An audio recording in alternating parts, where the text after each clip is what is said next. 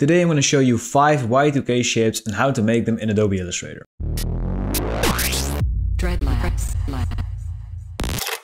What's going on everyone, my name is Tom from Dreadlabs and I'm a graphic designer and visual artist. This episode is the second episode of a series where I try to recreate Y2K style shapes. And we're gonna do this in Adobe Illustrator.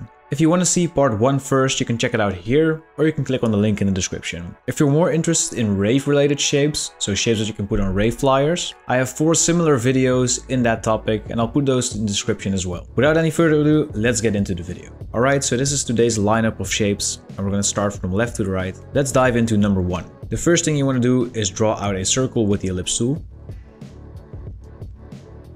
and align that to the middle of your artboard. So make sure that Align to Artboard is selected and align it to the middle here. Next, we're going to grab the selection tool. We're going to click and drag our circle here. But before we do that, we're going to hold Alt or Option on our keyboard, which duplicates this circle.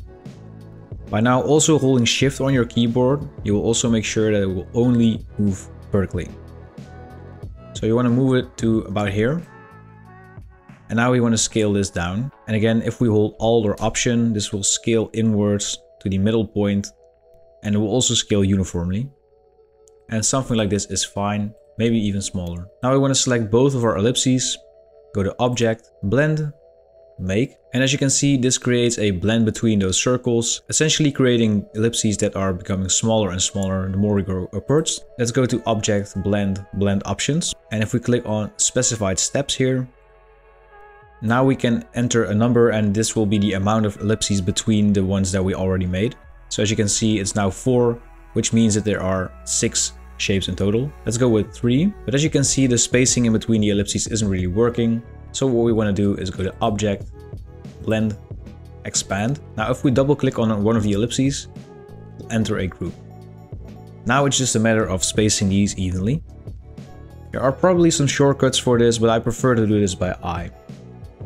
Alright, once you're finished, you can just double click anywhere. You want to select a group, press R on your keyboard or click on this button to access the rotate tool. And you want to click once on the center of the bottom circle. You did it right if you can see a little sign anchor point coming over here. Now you want to hold Alt or Option on your keyboard and click again on the center of the bottom circle. And this will bring up the rotate menu. Now you can choose how many of these arms you want to start to have. In our case, I think we had 8. So I'm going to just press 360 for 360 degrees /8. And this will automatically divide it. Now we're coming across an error here. As you can see, the 2 ellipses at the bottom here are overlapping. So just press Ctrl or Command Z on our keyboard to undo our action. Double click on one of the ellipses to enter the group again. And I'm just going to scale these top 4 ones down a little bit.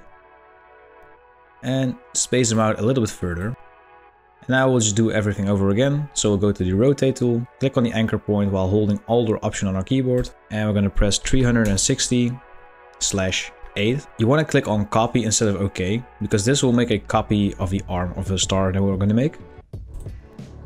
And as you can see, they're now not overlapping. And if you want to do this once more, you can just simply press Ctrl or Command D on your keyboard. And this will repeat the last transform action that you just did. So press Command and Ctrl D. And there we have shape number 1. Alright, next up is this kind of space looking icon. And you want to start out again with an ellipse in the center of your artboard. Doesn't really matter how large it is, but this will be the inner circle that you can see here. And I'm going to press Ctrl or Command C on our keyboard to copy it. And we're going to press Ctrl or Command F to paste it in place. As you can see, we now have a second circle. And we basically want to scale this up to an oval. Something like this. And as you might have already guessed, I'm holding Alt or Option on my keyboard to make sure that I'm scaling it from the center. Now I want to click on this button to switch the fill with the stroke, so we can actually see what we're doing a little bit. And again, we want to copy this oval and paste it by pressing Ctrl or Command F. Let's scale this one up even more. Something like this should be fine. Now you want to grab the inner one, go to the free transform tool, which is over here. You can also press E on your keyboard, and in the top middle here, you can just click and drag. And again, you want to hold Alt or Option to do this from the center onward. Something like this is fine. Now you want to select both of the ovals, so not the inner circle here. And you want to go to the Pathfinder, which you can find under Window, Pathfinder. And you want to click on -back. Now if we switch the stroke back to the fill, you can see that we have an outline with a little bit of perspective, if that makes sense. So our next steps will be a little bit messy, but what you want to do is select this, grab the rotate tool, and when you click and drag and you hold shift, you will rotate it in increments of 45 degrees. So as you can see, this is now a perfect 45-degree rotation. You want to select the oval, copy it and paste it in place again with Command Control C and Command Control F. You want to grab the rotate tool once more. You want to rotate this one 90 degrees so you can get a shape like this. And now we need to translate this from a fill to an outline shape. So we want to select both of these, change the fill to the stroke again. You want to make the stroke larger, 20 or something like that. It depends on the size of your canvas. I'm using canvases of 1000 by 1000 pixels, by the way. Anyways, you want to now click on stroke and click on the align stroke button that aligns the stroke to the outside here. So it already looks kind of where we want it to be, but not yet. So you want to grab the one that's going to the top left here. This one is going to be sent to the back. So we want to erase these lines here. What you want to do is go to Object, Path, Outline Stroke. Now you want to select the other oval. Press Command or Control C, Command or Control F once again. Then go to Object, Path, Outline Stroke as well. And now you want to select both of these. And then you want to go to the Shape Builder tool that's over here. And now essentially what you want to do is hold Alt Option on your keyboard. And you know that you're doing it correctly when you can see the minus next to your cursor. And basically you want to go through these lines here. Now you can see that it looks like our right ellipse here is on top of the other one. Now you want to select everything, go back to the Shape Builder tool, and rather than holding Alt Option, you don't need to do that now. And just click and drag here, click and drag here, click and drag here, and then hold Alt Option on the circle, which punches this one out, and click and drag here, and click and drag here. And now once we clicked away, you can see that we finished the shape. So it's a little bit finicky when it comes to knowing what you're doing, but once you get the hang of the Shape Builder tool, aligning them, the pathfinder, stuff like that, it's actually really easy to work with. On to the next one. So the next one here is an arrow. You can see this a lot in Metalheart art. Same goes for the circle right here, but we'll get to that. Anyways, what you want to do here is grab the grid tool here, go to the center of your artboard, hold Alt Option and then click. And this will bring up the rectangular grid tool options. So I'm going to go with a size of 800 by 800, and you want 9 dividers in the horizontal and the vertical axis. You don't need to worry about the skew factors here. Just click OK. And I'm just going to make sure that on my stroke I will have a white outline so we can kind of see what's going on here. Basically, we just made a grid. We're going to use the Shape Builder and this grid to create this arrow right here. So we're going to select our grid, press Ctrl or Command C, Ctrl or Command F on your keyboard to create a duplicate in the same place. And for this particular shape, I'm going to just go into Outline View. You can access the outline view by pressing Ctrl or Command Y on your keyboard. And you can get out of it by pressing Ctrl or Command Y once again. It's just a little bit easier to see what you're doing in this way. Anyways, you want to go to the rotate tool, rotate the second grid 45 degrees like this. Then you want to grab the selection tool and we're going to scale the grid up so that it's perfectly aligned with the anchor here in the end. Hold Alt Option again once you're doing this. What I try to do usually is make it a little bit larger, then zoom in, and then scale it back down so that it aligns perfectly here. And as you can see, we now have a nice grid with diagonals and horizontals. Now you want to select both of these, and under the Pathfinder menu, you want to just click on the Divide button here. Now I'm just going to make sure that my previous shape here is locked. And with my group here selected, I'm going to grab the Direct Selection tool and trim off the excess shapes here. So I'm going to select everything that's outside the initial square that we created. And now we'll click delete. And we'll click delete again to delete the loose anchor points. And now we have this particular grid. Now once we select the grid, all you want to do is go to the Shape Builder tool and start building.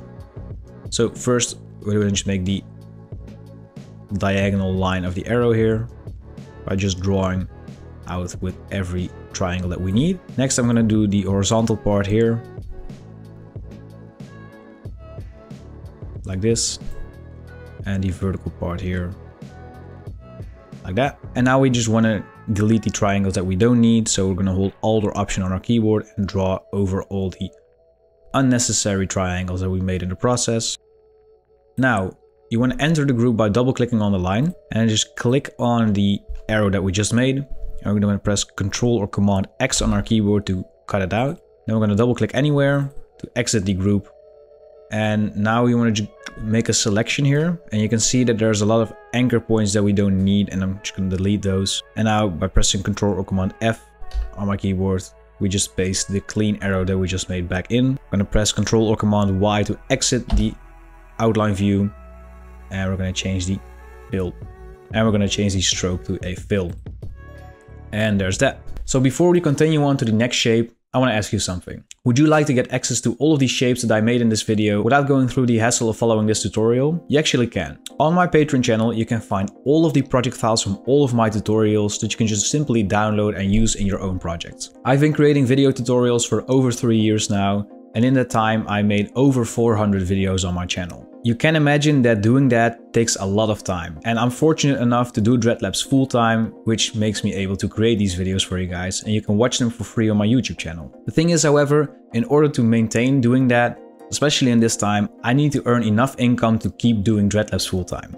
That's where my Patreons come in. Thanks to my supporters on Patreon, I am able to do Dreadlabs full time, ensuring that I can give you a free tutorial video every single week. As a thank you for becoming a patron, you'll get a lot of perks. For example, you'll get access to all of the project files from all of my tutorials like I mentioned, which at this point is over 100 Photoshop files and over 70 Illustrator files. I also own a website where I sell texture packs, vectors and much more, and all my Patreon members get a permanent 15% discount on that web store. They also get an exclusive role in the Dreadlabs Discord community server, which is a Discord server with over 3000 creatives, and we talk about design, ask for feedback, ask and answer questions, and much more. There's also a slightly more expensive tier that also gives you access to exclusive tutorials, such as how to start your own clothing brand, how to design death metal logos from scratch, beginner tutorials for Adobe Illustrator, but also the project files from my Creatober series, meaning that you'll get an additional 100 project files of posters and other stuff that I design. If you're interested in supporting Dreadlabs or get access to one of these perks, there's a link down in the description. Of course, I do understand that in this time you might not have the budget to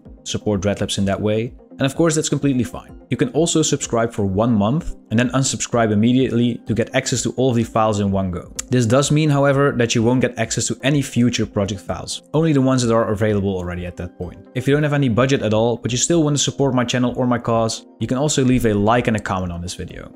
Ever since you started doing that more often, my channel really started growing more and more again, so it actually does help. I would also consider subscribing and ringing that notification button because new tutorials are coming your way every week. Some of you might think that you're already subscribed, but you're not. Once again, I would like to give a huge shout out to all of my Patreon members. Thank you so much, because without you, there wouldn't be a Dreadlabs. Now, without any further ado, let's continue back into the video and start with shape number 4. Alright, we had a couple of quite interesting ones so far. This one is probably the most simple one to do on this video, so let's just dive into it straight away. You want to grab the ellipse tool, go to the center of your artboard, and draw out a perfect circle by holding Alt and Shift or Option if you're on a Mac. I am just going to the Properties tab here, and I'm going to just check on the Maintain Width and Height proportion, and I'm going to make sure that my width is set to 350 precisely. Also, I'm going to switch my fill to my stroke, and I'm going to change the stroke size to maybe 30. 30 should do the trick. Alright, next I'm going to go to Object, Path, Offset Path, and an offset of 75 pixels in this case should do the trick.